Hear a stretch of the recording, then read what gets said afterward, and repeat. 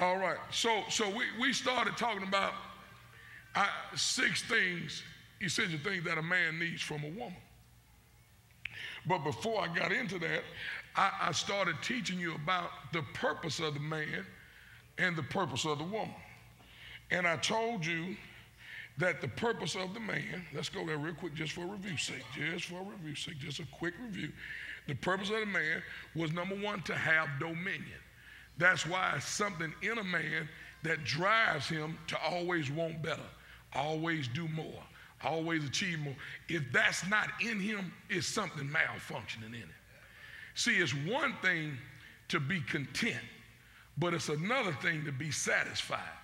And the Bible says for us to be content with such things as we have. Now watch this. So contentment is not containment. Come on, say that with me. Contentment is not containment. See, when you get satisfied, you're saying that's enough.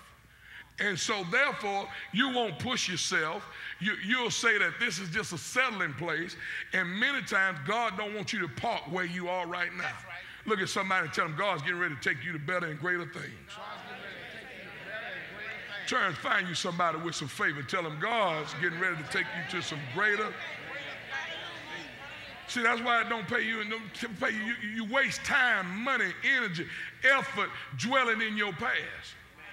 See, if you never release your past, you can't embrace your future. And there are greater things in front of you than all the things you went through. See, the things that you went through came so they could build your character, strengthen you, so that when you get in your future, won't nothing be able to stop you. Because you'll realize this synergy that you have comes from God, and he gives you the ability to overcome any obstacle, trick, scheme, tactic of the enemy. Somebody shout, I'm an overcomer. Come on, shout, I'm an overcomer. Yeah, so the next thing we said that the man was supposed to do was subdue. Subdue, and the term subdue from the Hebrew means to keep things in order and under control. Keep things in order and under control. I don't have time to go back to the scripture, but I just know it off the top of my head. When he put Adam in the garden, he said, I'm putting you here to dress and to keep it. So we know, if anybody knows anything about a garden, a rose bush, azaleas, chrysanthemums, if you don't control that bush, it'll get out of control. It'll grow wild, but if you control it, you can actually shape. How many of you have been to Disney World, Disneyland? You ever notice how when you're going down in the place, they have all these animal shapes out of the bushes? Is anybody in here other than me? Out of the bushes. Well, how many of you know that's because somebody with some skill knew how to control the growth of the plant and made it grow in a certain direction. So when it comes down to the things of God and being a man of God, now you're a man of God whether you're the preacher or not. That's right. Come on, Doc. Because as the father or as the man, there are 3 basic things that you have to always consider. Number 1, you're supposed to be a provider. Number 2, you're supposed to be a protector. Then number 3, you're supposed to be the priest of your house. Man did an elegant job on that. Yes, sir, yes, sir, yes, sir. Your wife should not be the one that teaches the children how to worship God. That's right. That's right. Now, mama, if there's no man around, then yeah, that responsibility is going to fall on you. Right. Because in the spirit, listen to me very carefully, in the spirit there is no gender. See, the spirit, your real spirit. Remember when I said last week how when we get to heaven, the Bible talks about it won't be no marrying and giving in marriage? Well, because then by that time, the spirit man in you would have all taken you completely over. Yeah. And so instead of operating in the flesh man, you would then be just like Jesus, spiritual all the time. And when that happens, you become new to gender. The drives and the desires that your flesh have on the earth, it won't have on the other side. So he's supposed to subdue things, keep things under control. Watch this. He was given oversight of God's creation. God put him over the works of his hand. That's why men, we always have to work on our management skills. Because basically, as the head of the family, we just managers. We manage the family. We manage the intake and the outflow. We manage what time folk get up, what time they go to bed. We manage the maintenance on the buildings. We manage the repairs. We just have to manage this family. And when you begin to understand more so that you stand more in a management, supervisory position, it's going to make your job as a husband, as a father, a whole lot easier. Watch this. Then the next thing say he represents God in the earth realm. Can I give you a quick illustration of that? Okay, let's go real quickly, man. I don't want to get stuck right here. But go real quickly to Genesis. This is how I'm going to have to do this. I want you to go to Genesis chapter 1. Genesis chapter 1. I want you to read verses 2 and 3.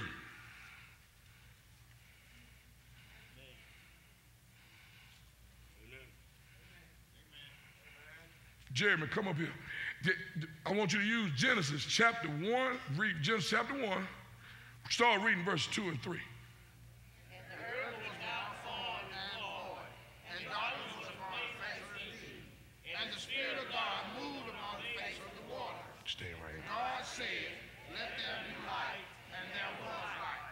All right, go to Genesis chapter 2 now.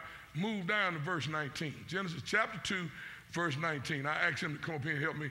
I'm going to show you. We're going to get to it in 1 second. Ready? Genesis chapter 2, verse 19. Genesis chapter 2, verse 19. You got it? All right, ready? Read that verse.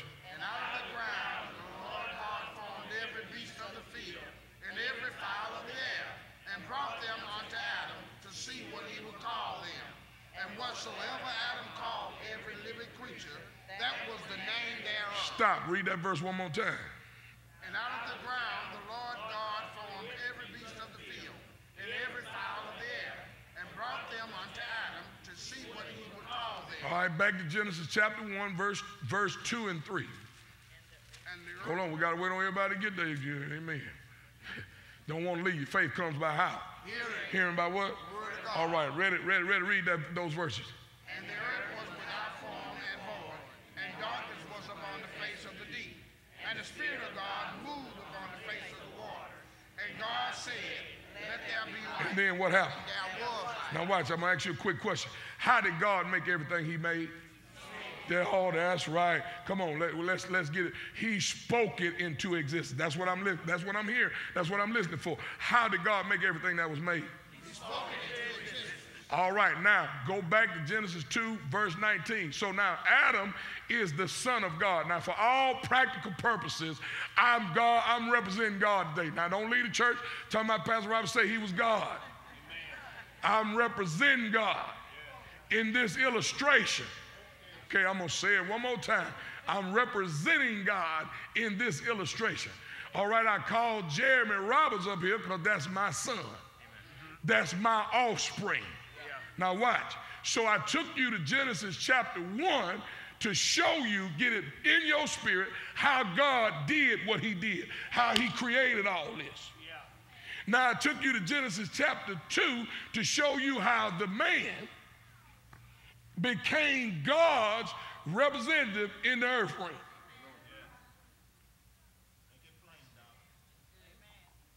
So when God created the man, after he created him, go back to 2 and 19 again. Come on, hurry. We're going to run out of time. Y'all got it? Ready to read it? And out of the ground the Lord God formed every beast of the field and every fowl of the air, and brought them unto Adam to see what he would call them. To see what he would do what? Call them. To see what he would do what? Call them. And then read the next part. And whatsoever Adam called every living creature, that was the name thereof. Now watch this. This is going to bless you. So God calls his son, the man he created, says, come here, boy. Now I made all this stuff, all these animals, all these creatures. I want you to name them. Oboe, gazelle, yak, lion, tiger, bear, giraffe, elephant, rhinoceros. Then the Bible says, whatever Adam call the names of those animals that know what God did. God signed off on what Adam said. See, that's why you have to be careful what you let come out of your mouth. Watch this. Watch this. Numbers 14:26. Numbers 14, verse 26. See, first thing, one thing, you're going to have to quit all this old complaining. Amen. God hates murmuring and complaining. See, when you learn to be content with such things as you have, there's no room for complaining. See, the only reason why people get to complaining because they either think they don't have enough, they're insufficient.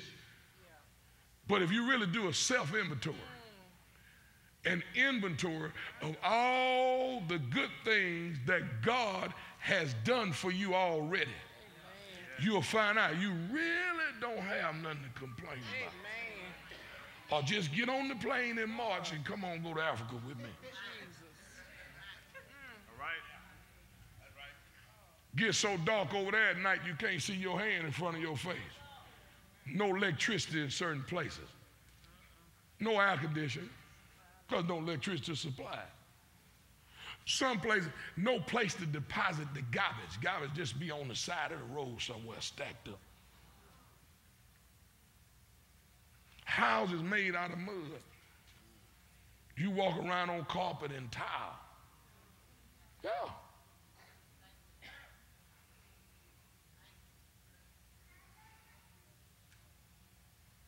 So when we complain, watch this scripture. Watch this scripture. God, say this, God hears me when I pray. Read that verse, 26 and 27. Ready to read it. And the Lord spake unto Moses and unto Aaron, saying, How long shall I bear with this evil congregation, which murmurs against me? I have heard the murmuring of the children of Israel, which they murmur against me. Say unto them, as truly as I live, said the Lord, as ye have spoken. As you have what? Read that real strong now. As you have what? So what does that mean? God's listening to you when you talk.